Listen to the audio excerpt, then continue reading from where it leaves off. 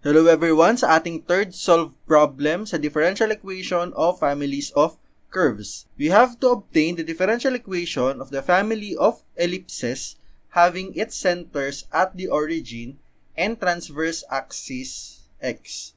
Kung titignan natin yung ating figure, we have ellipses here na ang center ay nasa origin.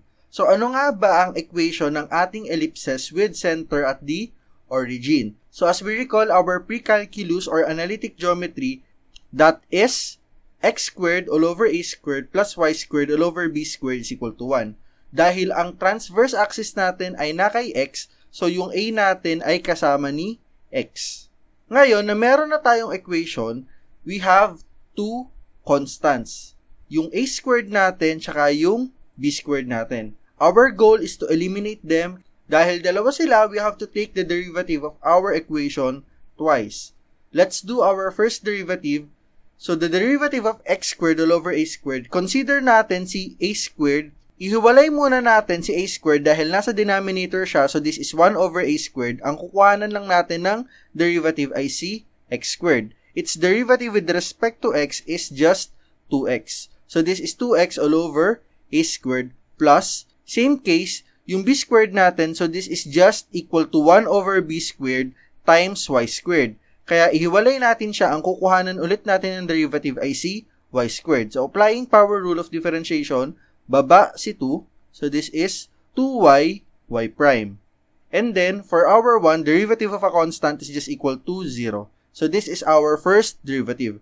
In preparation, dun sa susunod nating manipulation, ililipat ko si 2y, y prime over b squared sa kabila, and then I will be simplifying this kasi pareho silang may 2, so I will be multiplying both sides of the equation by 1 over 2. Multiplying both sides of the equation by 1 over 2, so mawawala na yung 2 dito tsaka dito, so this is equal to x over a squared is equal to nilipat sa kabila y prime all over b squared. Ngayon, tapos na tayo sa ating first derivative. Let us go with our second derivative. Same process here, constant si 1 over a squared. Derivative of x is just equal to 1. Kaya ito ay naging 1 over a squared. Dito naman sa kabila, we will be applying our product rule. So, copy the first y, and then derivative of the second y prime is y double prime, plus, we copy the second y prime, times the derivative of the first y is y prime. Kaya y prime times y prime, so this is y prime squared. Ngayon, na meron na tayong dalawang equations for our first derivative tsaka ating second derivative, kailangan na nating i-eliminate si a squared at si b squared. There are many ways to do this, pero ang gagawin ko lang, since nakita ko si 1 over a squared dito, para mas madali kong masubstitute sa kabila, what I will be doing is I will be multiplying this equation by 1 over x. Bakit ko kailangan siyang i-multiply kay 1 over x? Kasi etong part na to, this will become 1 all over a squared. Kaya ko na lang siyang i-substitute dito. So, multiplying this equation by 1 over x, na wala na si x dito, naging 1 over a squared, and then, nagkaroon ako ngayon dito ng x sa denominator nung nasa right side ng ating equation.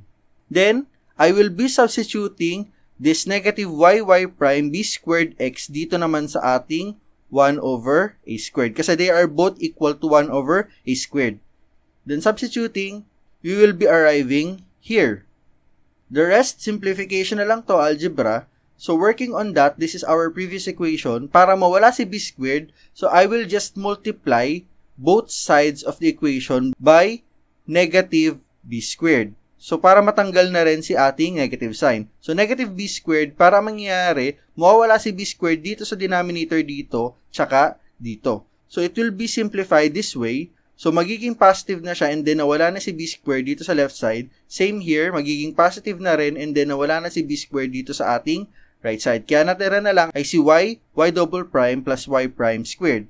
Then, last step, pag samasamahin na natin sila, let us multiply both sides of the equation to x para mawala na yung denominator dito, and then ililipat ko na lang si y prime sa kabila. This will become x times y double prime plus y prime squared.